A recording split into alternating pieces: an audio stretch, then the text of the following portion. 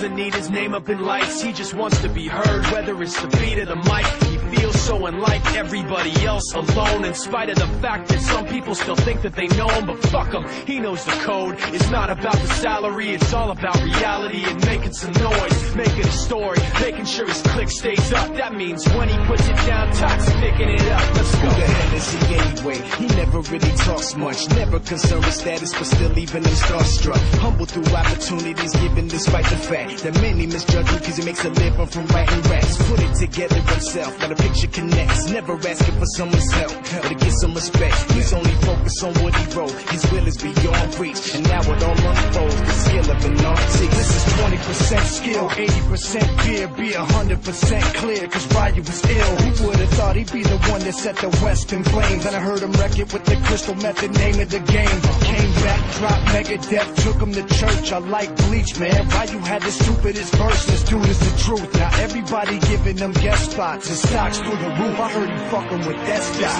This is 10% luck, 20% skill, 15% concentrated power of will, 5% pleasure, 50% pain, and 100% reason to remember the name. They call him Ryu, he's sick and he's spitting fire and Mike got him out the dryer, he's hot. Found him in Fort Minor with top for the fucking nihilist porcupine. He's a prick, he's a cock, the type women wanna be with, and rappers hope he gets shot. 8 years in the making, patiently waiting to blow. Now the record with your notice taking over the globe. He's got a partner in crime, this shit is equally dope. You won't believe the kind of shit that comes out of this kid's throat.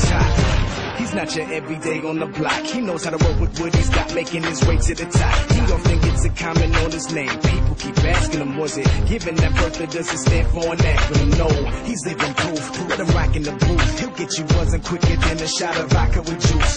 Him and his crew are known around as one of the best. Dedicated to what they do and give 100%. Forget Mike, nobody really knows how or why he works so hard. It seems like he's never got time, because he writes every note and he writes every line. And I've seen him at work when that light goes on in his mind. It's like a design is written in his head every time, before he even touches a key or speaks in a rhyme. And those motherfuckers he runs with, the kids that he signed, ridiculous, without even trying. How did he do it? It's 10% luck, 20% skill, 15% concentrated power of will, 5% pleasure, 50% pain, 100% reason to remember the name. This is 10% luck, 20% skill, 15% concentrated power of will, 5% pleasure, 50% pain, 100% reason to remember the name.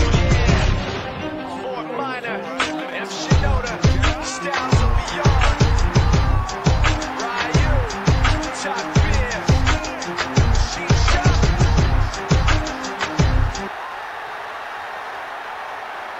When you need someone to stand up and be counted, to pull an absolute rabbit from a hat, Gerrard has done just that